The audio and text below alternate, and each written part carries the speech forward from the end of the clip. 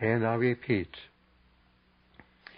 there is no evidence anywhere of women being ordained deaconesses. Again, Mary must be seen as not only a symbol of motherhood, but of discipleship. As Mariology develops, so some of these feminists are claiming. As Mariology develops, it is not unlikely that the role of Mary will come to be seen as not only maternal but priestly, and women will be able to imitate the Mother of Christ as also a priest of Jesus Christ. Once again, sheer, unqualified, wild, unfounded speculation. Whatever Mary symbolizes, both in sacred Scripture and the Church's teaching over the centuries, it has never been, is not now, and never will be, that Mary will symbolize a priest of Jesus Christ. Number 7. No doubt, some of St. Paul's statements about women in the Church are difficult, but modern exegesis is showing that Paul did not teach what he is charged with teaching, namely, men's rights to dominate women and women's required passivity. Rather, St. Paul stresses the complementary character of the Christian man and woman in Christ. As Pauline studies open still further horizons, the way will be opened, it is claimed, for women's ordination to the priesthood. Not so. I keep repeating and insisting. In each example that I give, those who claim to be reading the Scriptures are rather reading into the Scriptures their own preconceived notions, and I repeat, built on Marxian philosophy. We might close this first section by saying that, with rare exception, those who promote the ordination of women to the Catholic priesthood, whether they admit it or not, whether they recognize it or not, are being used by those behind both Marxism and feminism. They are being used not to obtain liberation for women, just the opposite, to enslave them and make them pawns of ill-designing men. How well I know. The plain fact of salvation history is Christ's selectivity of men and men alone for ordination to the priesthood. This now is our third part, laying down the doctrinal principles for why the Church believes and will never cease believing that only men can be ordained. We may approach these principles in two different ways. One is to evaluate on doctrinal grounds the arguments offered for the ordination of women, to see how sound, or better, how unsound they really are. This is possible and needs to be done. I will not dwell on this side, but I think it should be brought to the surface. First, any ambiguity on the nature of the priesthood in the Catholic Church is sure to lead into doctrinal error.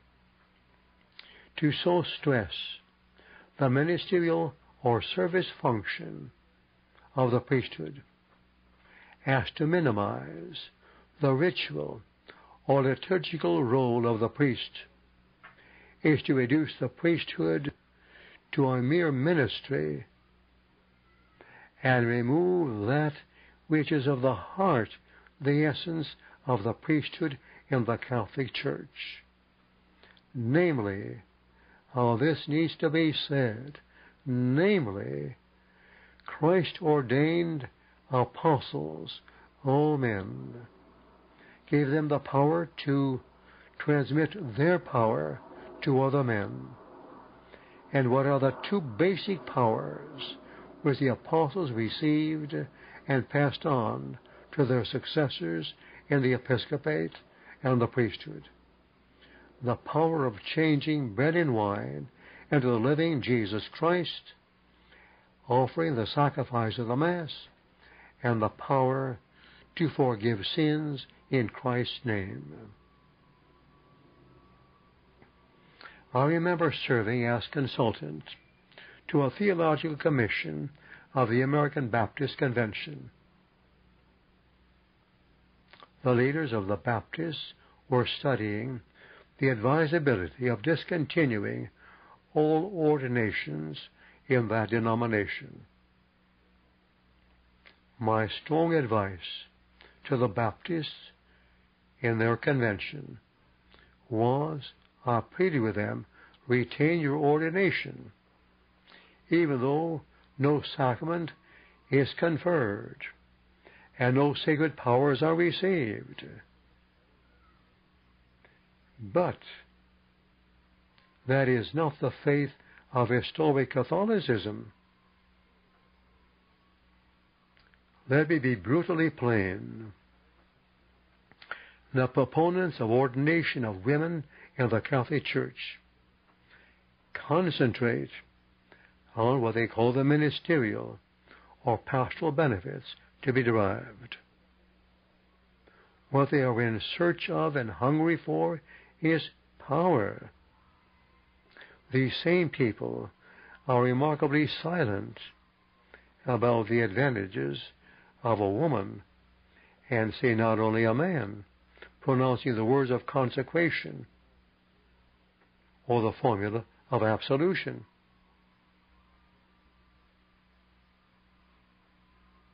Secondly, any implication that the Catholic priesthood is a later development of the Church by the Church and not a sacrament instituted by Jesus Christ is an invitation to doctrinal chaos.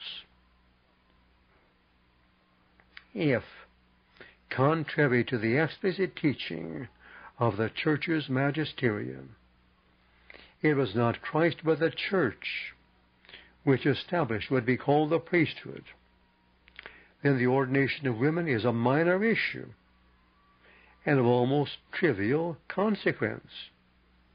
In that case, the Church could not only ordain women, but could redefine ordination to exclude the power of offering the Eucharistic sacrifice or of changing bread and wine into the living body and blood of Christ.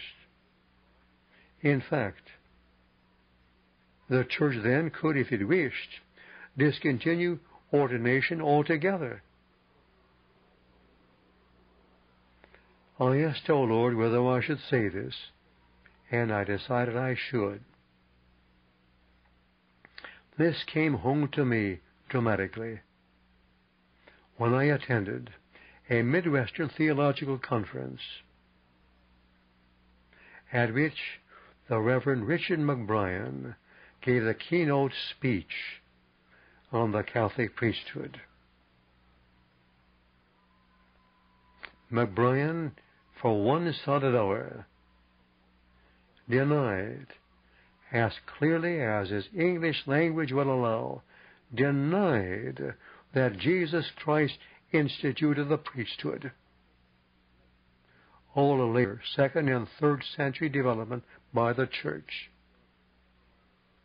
When he finished his talk, I thought somebody would make some objections. Nobody did. So I did. I stood up with my back turned to McBrien and talked to the 100 or so Catholic and Protestant theologians, and pointing with my finger to McBrien, everything that Father McBrien told you is heresy. And for 10 minutes, I explained what the Catholic Church really believes, which is contrary to what the McBrien was telling these people. You realize, therefore, it is the priesthood, the power conferred by Jesus Christ to change bread and wine into his own living self and forgive sins in his name. That is the Catholic priesthood. And those promoting the ordination of women to the priesthood couldn't care less because, and I have to say this, so many of them no longer believe in the real presence of Jesus Christ in the Holy Eucharist. And no wonder so many are promoting general absolution.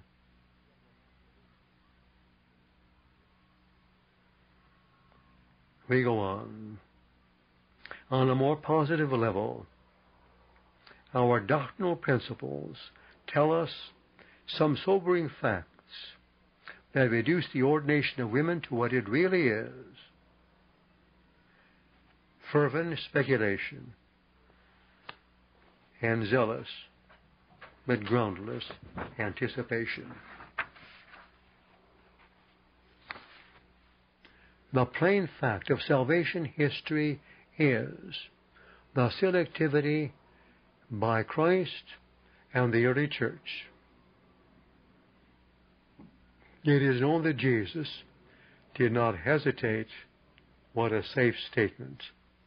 He did not hesitate to contravene the Mosaic law, or for that matter the sociological customs of his day. Yet Jesus selected only men as his apostles, on whom alone he conferred the priestly powers of the Last Supper. From the beginning, and all through her history, the Catholic Church has done the same. The unbroken practice, tradition of the Church has excluded women from the episcopal and priestly office. Theologians and canonists, building on the teaching of the Fathers, have been unanimous in considering this exclusion absolute and of divine origin. We therefore conclude of this constant tradition and practice of the divine law that it is of such a nature as to constitute a clear doctrine of the infallible ordinary magisterium of the Church. It is therefore irreversible Catholic teaching. From another perspective, suppose we took the opposite position, advocated by proponents of women's ordination. If the choice of men by Christ and by the Church has really been only time-conditioned and changeable, then indeed some very unpleasant consequences could be drawn. This attempted solution proceeds from the idea that Jesus, if he had lived in another time and in another land, could also have chosen women. This theory thus grants that there could be another time or place in which women could be completely and appropriately given the fullness of the hierarchical and sacerdotal office. But then what follows? It follows then that the Catholic Church and her supposedly divine office of mediation of grace stand fixed in a social culture, that of the first century, which stands diametrically opposed to the ethos of the century in which the Church now lives. Grant this hypothesis, and no single teaching of Christ or of the Apostolic Church would remain normative for all times. Instead of transcending time, Christianity would become a slave of time. The Beatitudes and the whole Sermon on the Mount, the precept of monogamy and the prohibition of adultery would become, as not a few are now urging, moral archaisms that had meaning and relevance in former days, but are no longer meaningful and certainly not mandatory in our day. Let me tell you, and I read their books, I know them. How will I know those promoting women's ordination? These are the same people who will tell you that the whole moral order of Christianity is conditioned by time, and that no less than women can be ordained because this is the 20th century. So, the moral laws which Christ came into the world and revealed to his followers to follow, all those moral laws can and should be changed. In fact, this is the principal theme of our Holy Father's masterful encyclical, Veritatis Splendor, on Christian morality.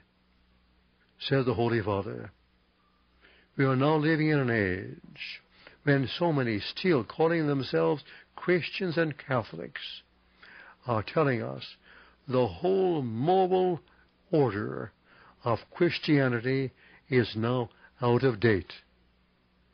And they, my friends, and they are the ones promoting women's ordination.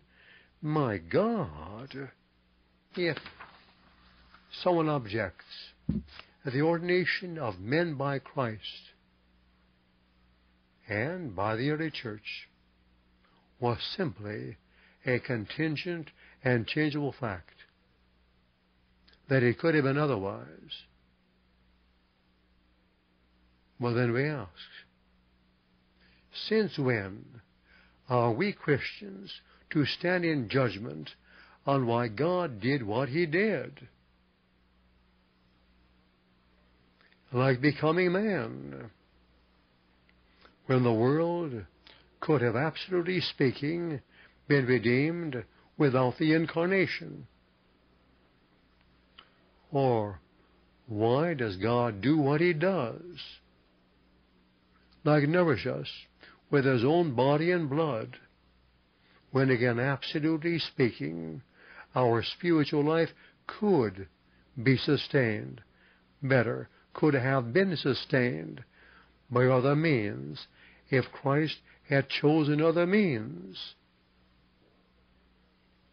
One of the great blessings I see coming from the present widespread propaganda in favor of the ordination of women is a deeper realization of the wisdom of God in providing for a variety of ways he can be loved, and a bewildering diversity of ministries by which he can be served. It is not for us to tell the loving God who became man what he should have done. He is God, not we. It is for us, therefore, to stand in awe and not in judgment on the ways of God, who chose a woman and not a man, by whom to enter the world. If this was selectivity, and it was not discrimination. God never does things without good reasons. Even when these reasons escape or elude us, who, would you believe it, sometimes want to instruct God. Lord Jesus, we believe it was by your divine wisdom that you chose to ordain women. We believe with the church you founded that the ordination of women is contrary to your will and therefore cannot be done. We beg you, dear Savior, to deepen our humility of faith in submitting our minds to your mind and trusting in your judgment over ours. If there is one woman, dear Jesus, who, if you were to ordain women, you surely would have ordained, it was your mother. Having chosen to ordain only men, your decision, dear Lord, we respect. We accept what you did, and we promise to help convert those who are blinded by prejudice or pride to the contrary. Amen. Thank you for listening, and may God bless you with His special graces.